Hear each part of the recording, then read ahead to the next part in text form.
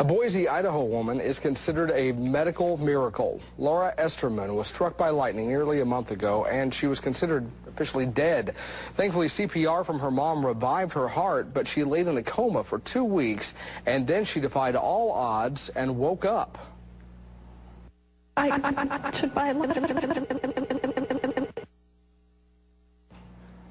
Well, obviously, there was a problem with that tape. She doesn't really sound like that. She doesn't remember the accident, but the evidence is clear. I am so sorry. Laura's learning to walk again after the lightning burned her legs, and we'll have more on that story and hopefully get that tape fixed for you.